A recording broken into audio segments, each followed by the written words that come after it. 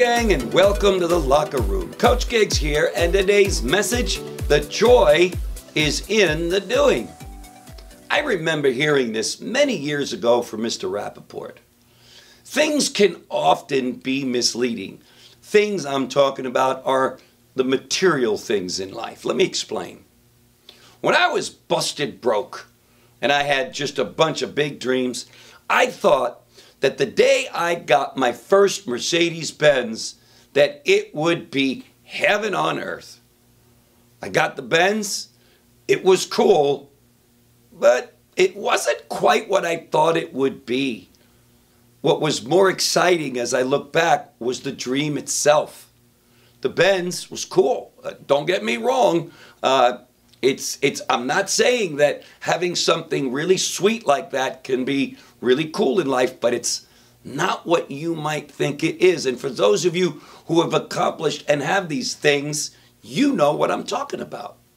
Once you get it, it's done. Okay, what's next? Then you set another goal and you get it. And guess what? That's done. How does it feel? Feels good, but you're on to the next and on to the next, and on life goes. Here's the important thing. You have to enjoy what you're doing, because if you enjoy what you're doing, there's the real joy. The joy is in the doing. It's not necessarily the spiking of the ball, the championship ring, because I can say this because I have all those things, and they don't give me quite the fulfillment that the joy of doing gives me, because I'm engaged in life every day, and that's what's exciting.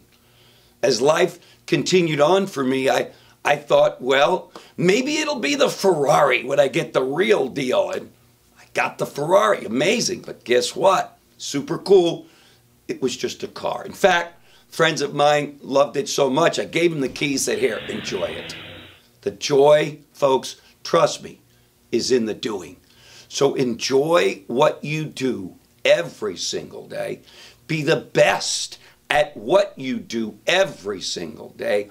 And all these things will follow, but they won't define you. I pray to God that on my resting bed, that people don't talk about me in terms of the material things that I possessed, but what I did to help them feel good about their lives and what I did to maybe inspire them. The joy is in the doing. So let's all do with great joy, as Bernard taught me. And guess what happens? Boom! Best life ever. Thanks for joining me. We'll see you in tomorrow's locker room. Bye-bye.